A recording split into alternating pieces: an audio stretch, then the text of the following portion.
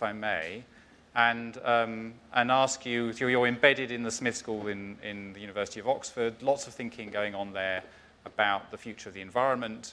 What are the emerging thoughts on how investment in nature is going to go forward over the next few years?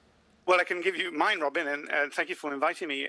Let me say three quick things. So first of all, I think we're quite far from an operational definition of nature that helps us actually get this going. Some people, when they talk about nature, they're talking about the sheer amount of photosynthesis that happens on the planet, the terrestrial and oceanic sinks, the net primary productivity. That's one measure. That number is going up, actually, right? The planet is greening. If you ask ecologists, they will tell you that the measure of nature is the amount of interconnected landscapes and seascapes in which habitats exist for species that are actually dwindling. That number is actually going down. Some people might say that it's the genetic or phenotypic diversity, the sort of biological diversity that's in the stock of nature. That's really what we mean when we measure nature, right? And that's in some intact landscapes, but it's also in places like soils, for example. Others will say, you know, when we talk about investing in nature, we're talking about ecosystem services. We're talking about those things like a reef that protects a coastline from erosion. Well, that definition depends on people being there, which by definition almost says it's not about those intact ecosystems where most people don't live. And then others, many who I know, would say that Central Park is nature. You know, it's a biodiverse asset. You know, migratory species of birds land there on their way along the flyways of North America. It's certainly valuable. You know, the views from those extraordinarily high buildings around it are very, very valuable because of Central Park. But it's entirely architected and landscaped. This is a complete human construction, which is an expression of culture. So, you know, there's an enormous segmentation in what we mean about nature. Even if we narrow to carbon, not all carbon is the same, right? Even if though we want carbon to be sucked out of the atmosphere, but a tree planted may suck up carbon out of the atmosphere, but it's only a mixed forest, a real live ecosystem that can last for a long time. You know, the Amazon's been there probably since the last glacial maximum. That's 20,000 years. Some trees have been there for millions of years. That's longer, not just than any technology we have, but longer than our species has been on the planet. So that's a different carbon from a tree that's been planted yesterday. So there are these differences of segmentation, and we don't really have a synthesis for what we mean about when we talk about nature. And it's not just a scientific process, I should add. This is about what our home looks like. And so it's actually an inherently political process, not just a question that scientists can answer. Certainly, you know, Robin, if I may just add two other points on this, maintaining any one of these, whatever mix we come up with, is going to cost money, not all of which is financeable. Because there are not going to be cash flows attached to many of these changes. There are some. For example, land-intensive companies. If you think of water companies as an example, water companies invest in the watershed to improve the flow of water. They probably have an impact on nature.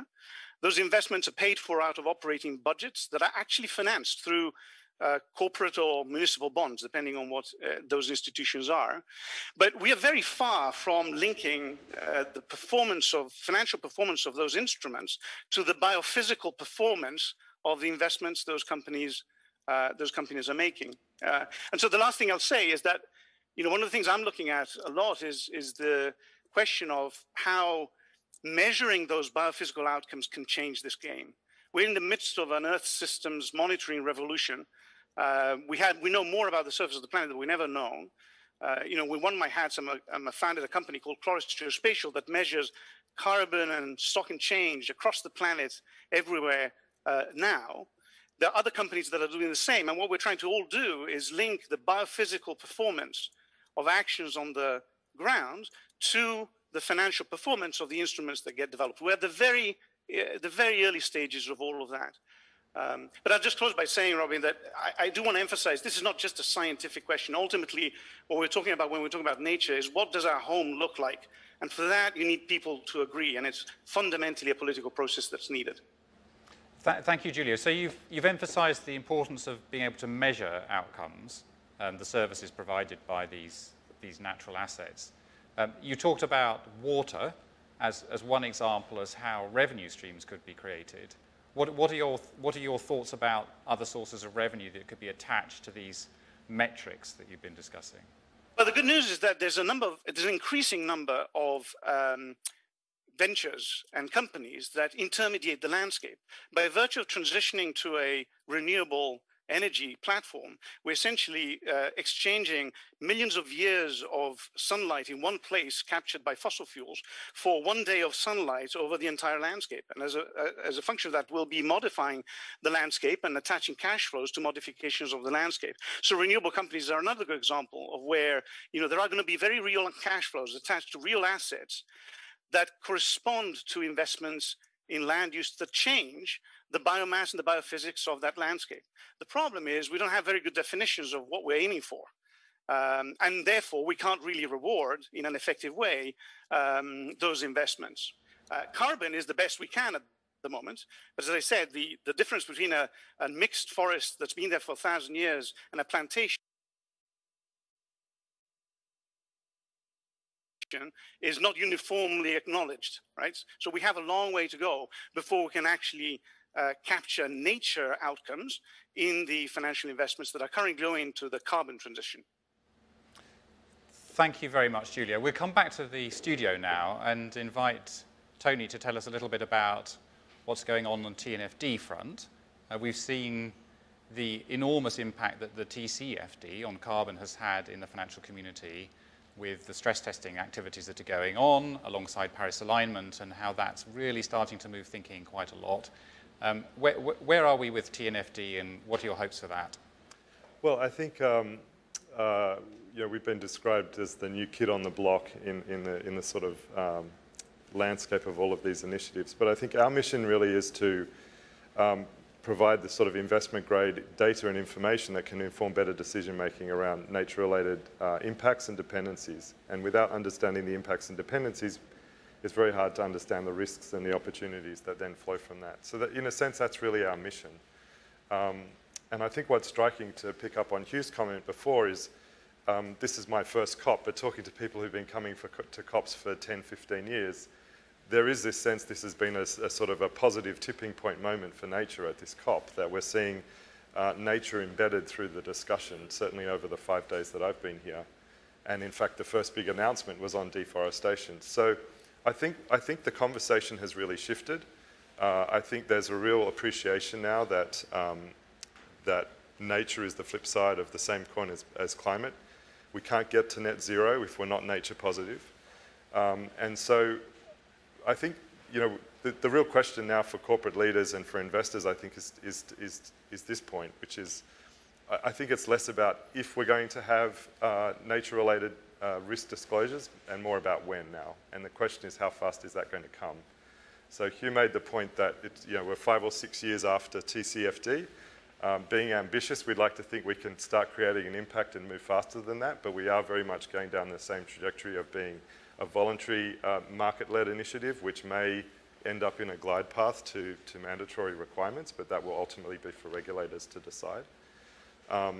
So, my first point would be that I think this is coming. The second point, really picking up on the comments about how complex it is to understand nature, this is a complicated task. So while we have the endorsement of the G7 and the G20, breaking down nature and understanding nature and putting that into a construct that investors and corporate decision makers can actually use is really the essence of our challenge. And in fact, Mark Carney was talking yesterday about TNFD, and he said it's far more complicated than the TCFD task of constructing a framework around climate. We don't have targets like 1.5 and 2 degrees. We don't have scope emissions as a construct. We don't have net zero as a sort of guiding or aspirational strategy for action.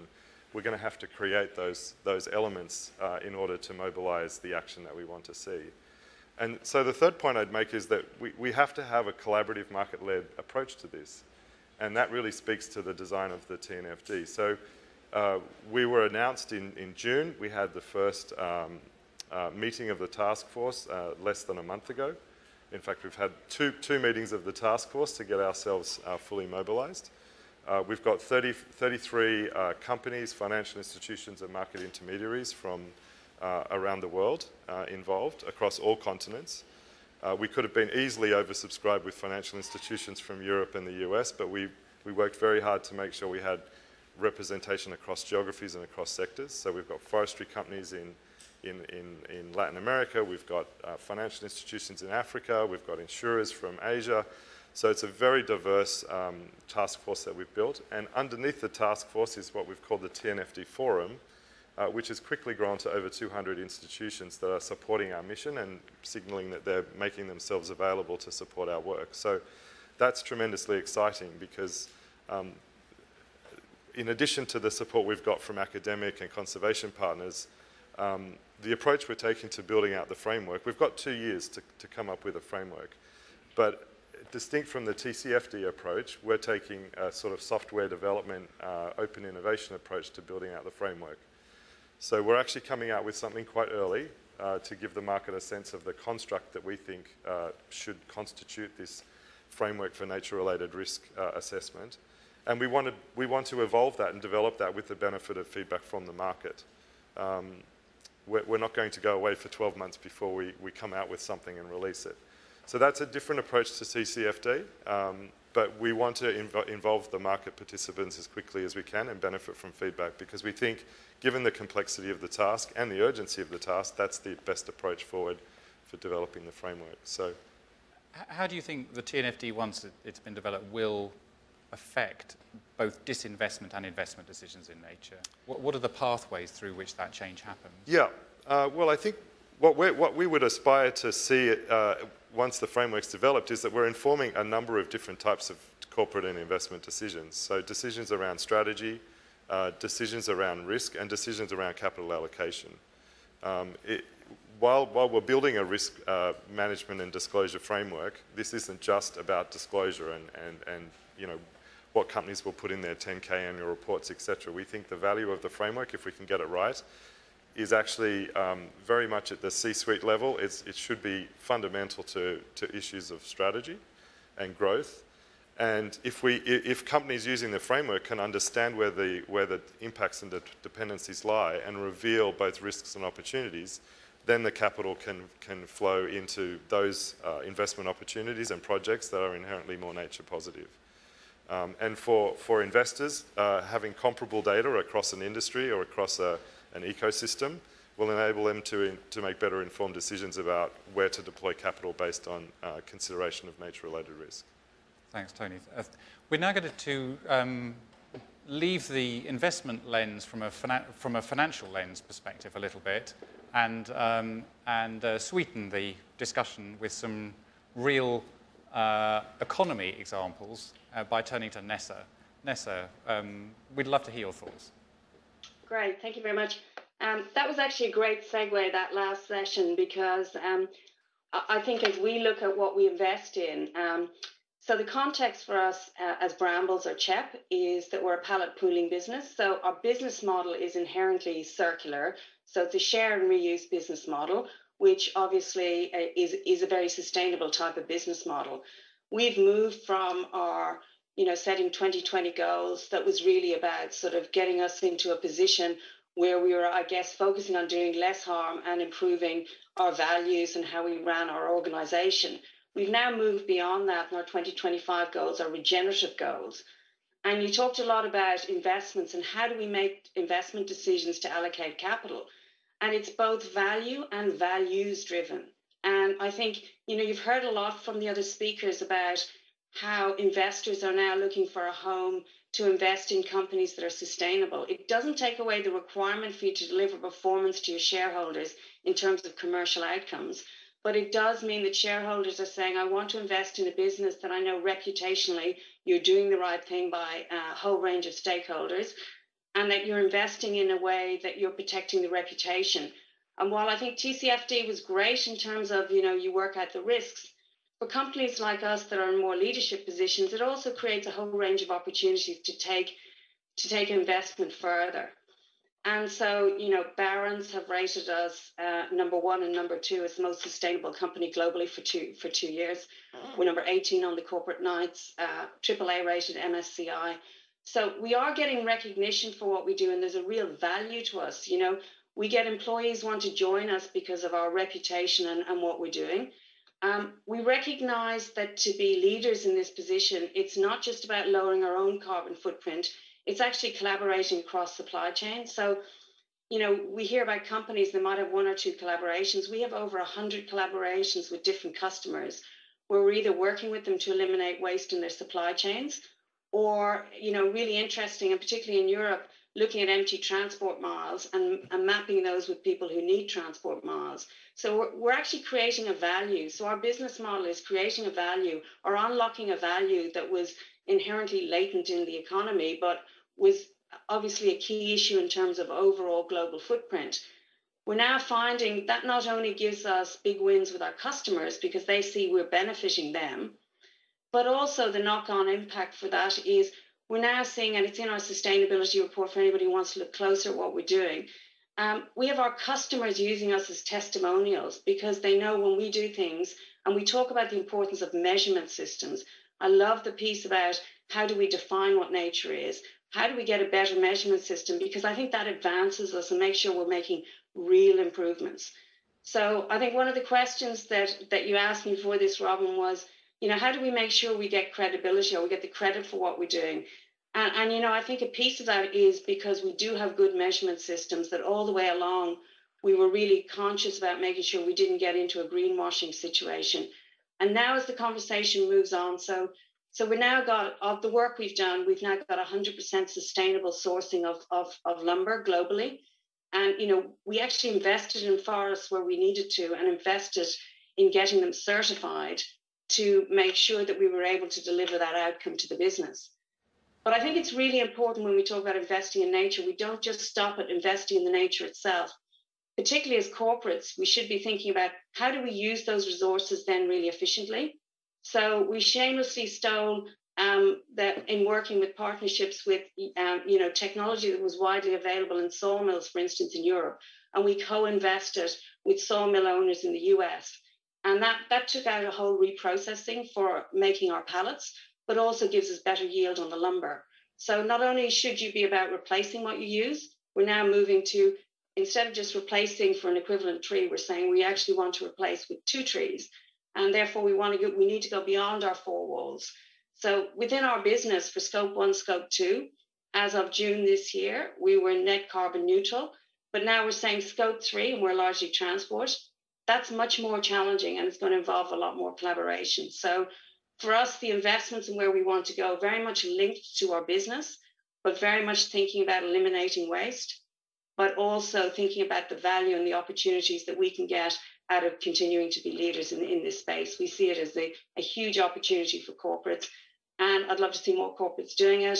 And, I think it's great that this is such a big topic and that investors are pushing us to do it. Customers are pushing us to do it. Employees are making choices about the companies they join because of it. And socially, people are challenging companies that aren't engaging. So I think that's all very, very positive in terms of movement. Thanks, Nessa. It's impressive what you've achieved with such focus. Can you tell us a little bit more about where would the next level be if you take it forward? And sometimes in these discussions you hear people talking about new business creation, green business creation, and unlocking value in that way. Are there things ahead you see for Brambles in that area, for example? Well, for us, we are working on a sort of a transformation now, saying how can we have a load of data in our business, and saying how can we use technology better to use that to get much more efficient global supply chains. That's about eliminating waste. So, you think about asset turns.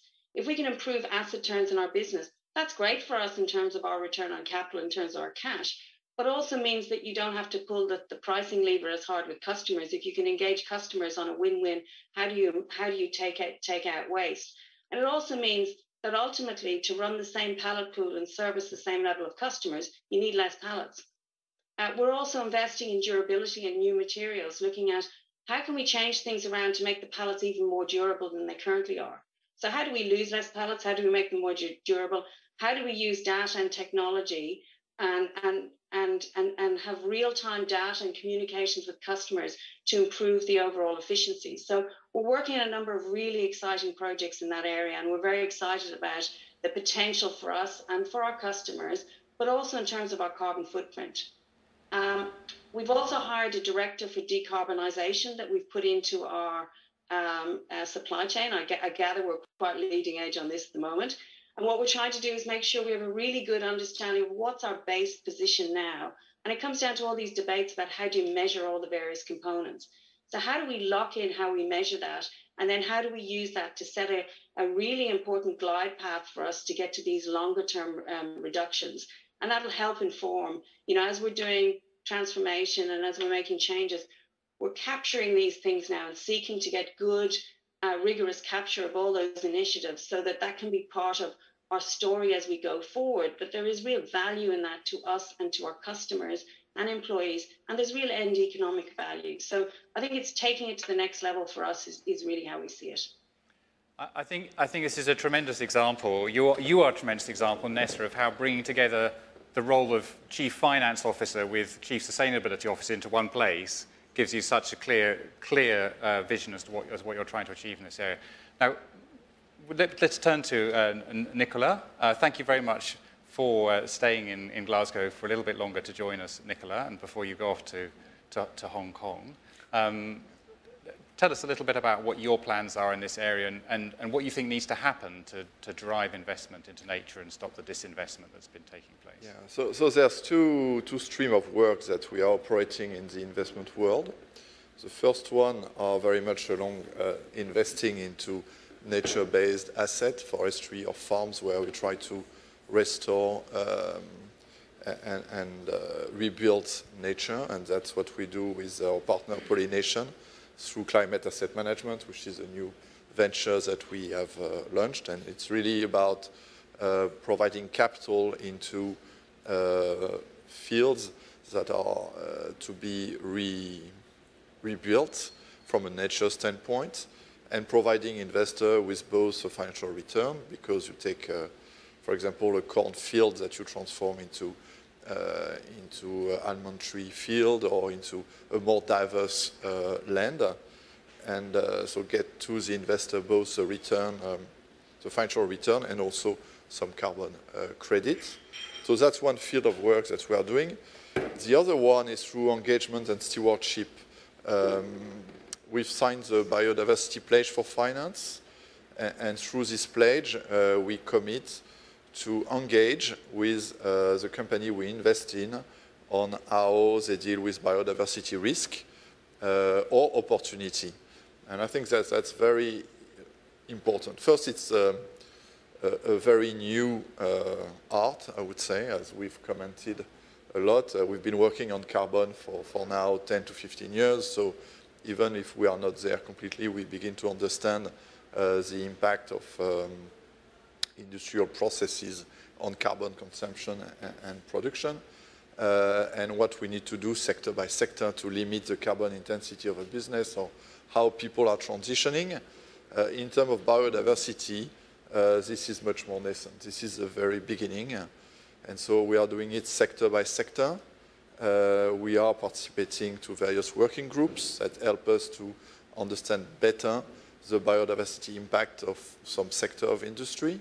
The first one we are working on is food, the food industry, so that we can work and engage with a food company we are invested in to understand better their sourcing strategy, what type of farmers they are working with to source their the raw materials they need to transform and to build the food that they are selling. And I think that's will be more and more important, and that will require more and more work on our part to better understand the impact and try through engagement with companies to drive better outcome for nature. What sort of geographical opportunities do you see in, for example, the investments in land that you've been talking about? So I think there's two types of work that we can do.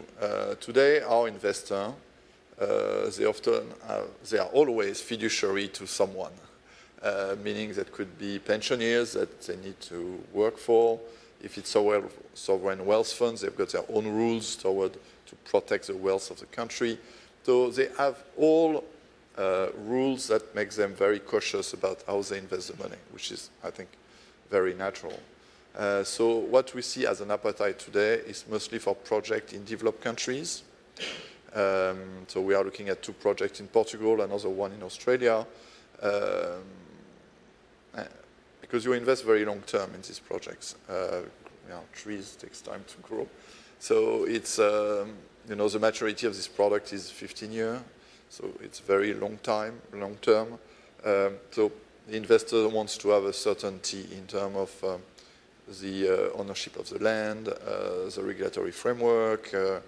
So geopolitical risk is something they are very scared about. So that's one type of product. The other product we are doing is quite different and could be more controversial because we are talking about offset here, is that we would be working with government in developing countries to restore their land. And so we take a concession and we invest in the restoration of the land, and we get the carbon credit against it. And we do that for, let's say, a contract of 10 years or 15 years. So for our investor, they don't get a financial return, but they get a flow of carbon offset for the coming 10 to 15 years that is guaranteed.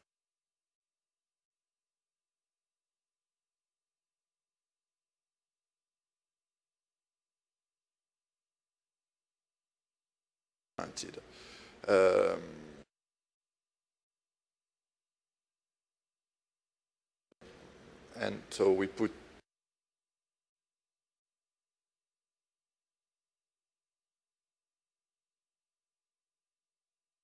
at work, let's say 80%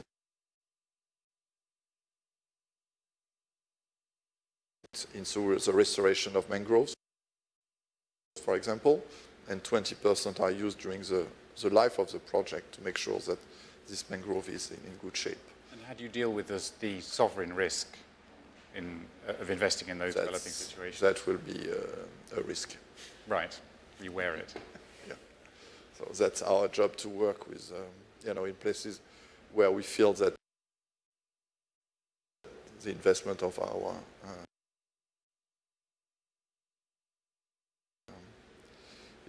our investors is secure.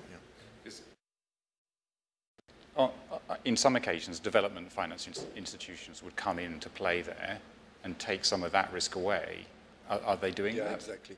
It's too early yet, but that's, for some projects, we might work with development banks to secure these projects, yes. Yeah. Well, thank you all for completing that first round. And I'm going to share a few questions now which have come in. By all means, in a moment when we go around for a second tour, pick whichever of those questions you wish, or reflect on things that other panelists have said. So just listen for a second. What kind of time horizon should we be talking about when we're looking at investment in nature? Does that create special requirements on permanency? What sorts of nature-positive investments are gaining traction? Nicola, you've talked about a few, and Divya, you've mentioned some. Should we be thinking about recognizing, for example, the productive capacity of agricultural soil in the balance sheet, or the carbon in soil in a balance sheet, and how might that happen? And what does it take for a company to have a meaningful nature-positive transformation if someone was to make such a commitment? So there's 3 questions. Maybe I can add one more, which is your best guess as to when investment will start flowing at really large scale and this will become a mainstream activity, if you think it will, in fact. What your best guess as to what that time horizon is. To keep things simple, we'll go in the same order again, if that's okay. So Divya, would you like to go first? Sure. I'll actually pick your last question up. When does it start? And it ties into something Hugh was saying about a diversified portfolio. I think with nature, it's slightly different. It's not like this has been, people are starting to invest in this stuff all of a sudden. We've been investing in nature as one of the earliest investments humankind has made. We're farmers, right? So this is not new. And it's been done by, large families, foundations, private equity managers, and to suddenly, I worry that as people say, well, we'll just have a portfolio approach, we'll do a bit of farming, there's a science and a methodology to it. It isn't sort of something you dabble in. Forestry and ag is a huge asset management industry, and people have been doing it. So this is not new. What we're trying to do differently is apply different scales of how we approach nature. And, you know, what was also mentioned was the different ways you can do it. So, you know, phenotypic versus genetic expression was brought up.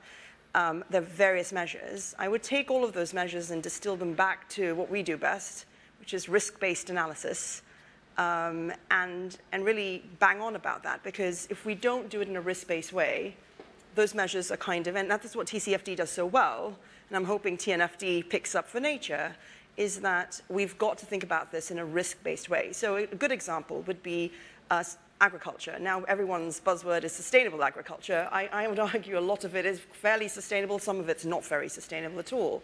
What we haven't been doing in agriculture, for example, is we've been narrowing our the genotype. So when we talk about risk-based approach in the future, we're moving from a world where averages have applied, and we've operated in a rather narrow band, to we're now operating in an expanded band of climatic scenarios, a lot of drought, too much water. And when you've got projects that are now exposed to that, asset managers who've been in ag have to do sustainable ag, which is really, we have to deal with a whole host of scenarios. And that's when something like phenotypic and genotypes come into play. If we've gone down a band where we have said we're going to maximize yield in sustainable agriculture, but we're narrowing the genes, it means that these plants are really great at performing, you know, for exam conditions, but when they're exposed to a variety of conditions, they die.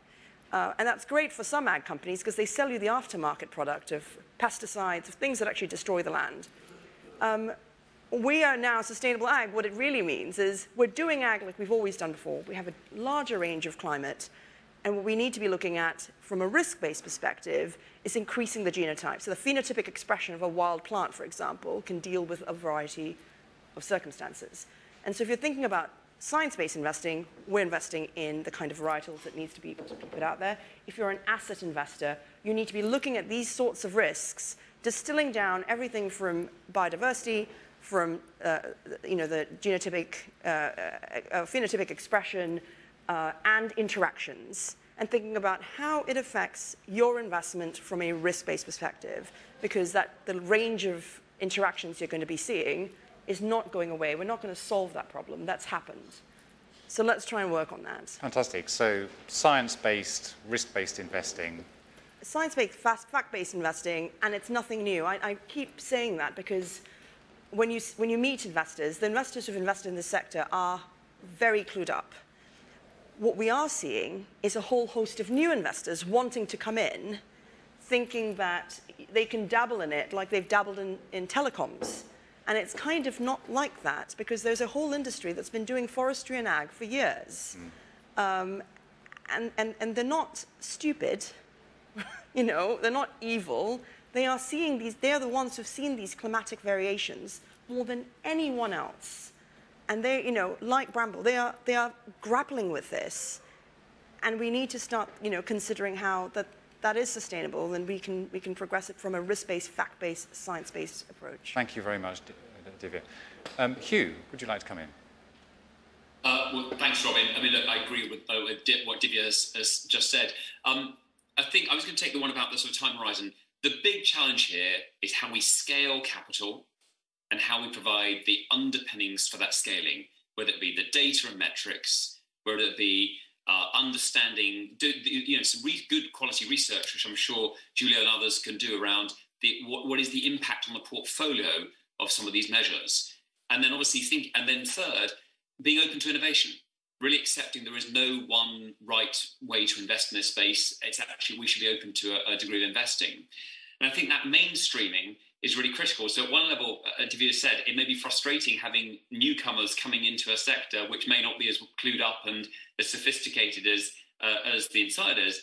But on the other hand, for the scale of the challenge that we on this panel, I think, are just debating today, we need to find ways to actually mainstream this and also engage much more broadly. So I think my sense would be some of this will come through thematic investing. So it could be the Sustainable Development Goals type funds that I mentioned earlier.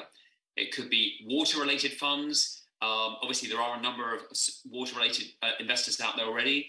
One of the challenges is, in that case, it's more investing in developed markets because the providers of environmental services, water technology, and so forth are predominantly in the West rather than emerging markets. And I think it would be a shame, whilst every investor wants to make money, and if that's the right way to go for it, that's terrific.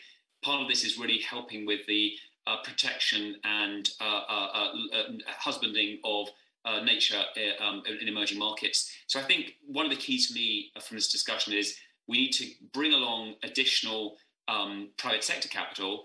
But going back to what I said earlier, one of my big disappointments from COP was nothing from the development banks. And I think there really is a real gap, which I think as we go away and reflect, we need to think about and work on post this COP. Thanks, Hugh. That's a fantastic exam question for another occasion, which is how do we do this in emerging markets? I think that's terrific to have set that debate up for the future. Julia, can we come to you next, please? Yeah, I just want to build on the comments that have just been made. I mean, first of all, we've been sort of lucky because we've dealt with carbon, which happens to be one molecule attached to the most expensive input of the productive economy. So tracking that's been sort of, we haven't done that well, but tracking it is relatively easy compared to the complicated set of biophysical outcomes that we will have to track in order to come to some definition of nature. And here, I think I agree with Divya, synthesis may be our enemy, because some things will be susceptible to project and corporate finance and others won't. And the distinction will be important. Some things are investable. A forest can be managed sustainably or not sustainably.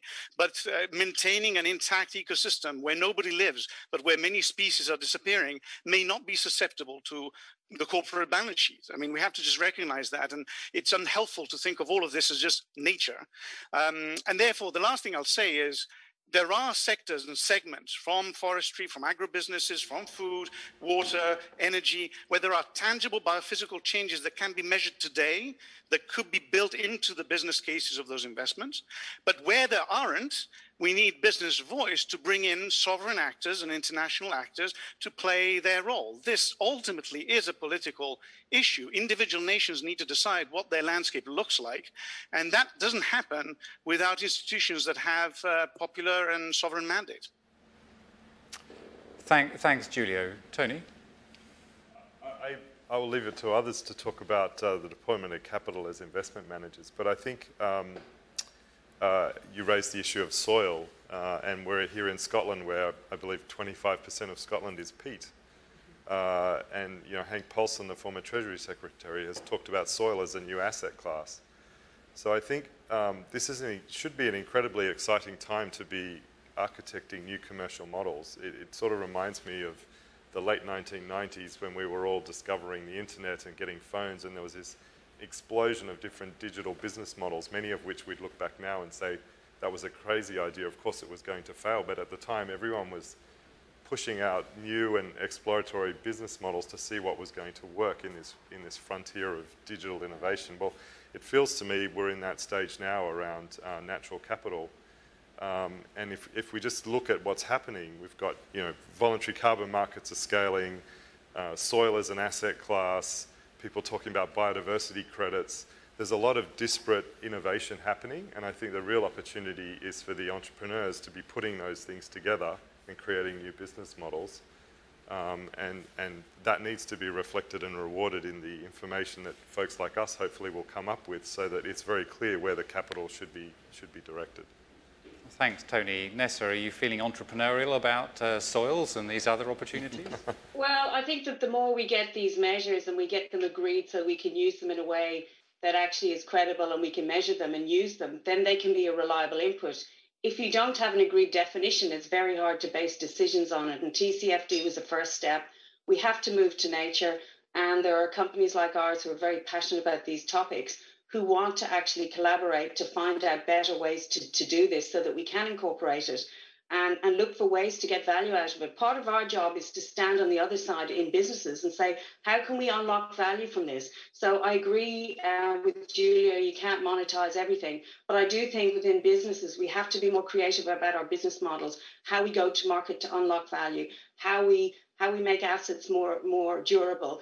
And then I think there needs to be, you talk politically there as well about what we need to do. I think we need to lobby for the changes that we need across industries that will allow people to get to a better place. If you want circular business models, you need to have better title to assets across the globe. That's just one example. And, you know, if you want to change things to do with emissions on transport, what standards are you setting in various countries? It is going to take a bigger collective and collaborative effort to get there. But I think these are all the right conversations to start having. Thank you, Nessa. Nicola. Yeah, I think one of the reflections is cutting a tree is immediate. Having the effect of the plantation of a tree takes a generation. So there will be some money coming into nature capital. It will not be enough. But the urgency is really to stop deforestation and also to push people for a more diverse and sustainable farming through the sourcing of products. And so for us, the financial sector, so developing the product we are developing, I think makes perfect sense and is good and should be pushed. But through engagement, stewardship, we need to direct capital to companies that have the right behavior, because that is really where we can stop the degradation of, of the cultures and all the natures that we have around us. Thank you, Nicola. Well, it falls to me to wrap up. We had thought about calling these sessions hero sessions, because we have inspiring leaders in the rooms coming to talk to us about the ways in which they're tackling these enormous global problems, highly entrepreneurially solving these difficult problems, metrics, investing in emerging markets, dealing with the science, engaging investors in new opportunities and products, and transforming organizations and the services that are providing for clients. And you've heard examples of all of that today. So in a minute, I would like to ask you to put your hands together and, in a sign of appreciation, and to say thank you to Divya Sashamani from Greensill Capital, to Hugh Van Steenis from UBS, to Giulio Boccoletti from the University of Oxford, to Tony Gola from TNFD, to Nessa O'Sullivan from Brambles, and from Nicola Moreau from HSBC Global Asset Management. Thank you all very much for your time.